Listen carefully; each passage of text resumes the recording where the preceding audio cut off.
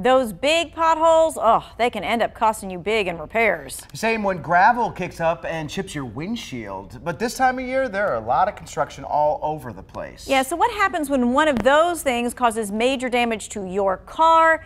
And it is not your fault. No, drivers along I-77 south of here say that they are stuck with the bill. It's irritating. You should be able to get on the road without having to worry about damaging your car. It's a nightmare. I mean, for lack of a better word, it's a nightmare. Chris Tuttle says his car was damaged as he drove through the I-77 construction zone north of Charlotte. He says his car hit uneven pavement and chipped away at his tire and wheel. It's happening to others too. I looked up in my rearview mirror and saw smoke coming out from my car, and I saw the marker flew out from under my car.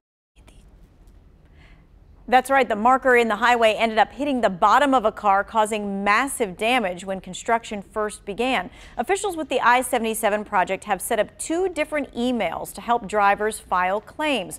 We have those emails as well as resources for how you can file a damage claim related to any state road. We have it on WFMYnews2.com for you. All you have to do is look in the 2 Wants to Know section.